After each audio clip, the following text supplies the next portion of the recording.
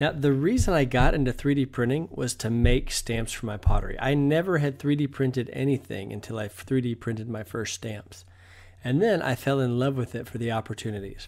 Now I realize not everybody wants to go and start a 3D print farm like we've started here, but there are also companies that you can order stamps from. So I used to order acrylic stamps and also rubber stamps from a place down the road here in Waco.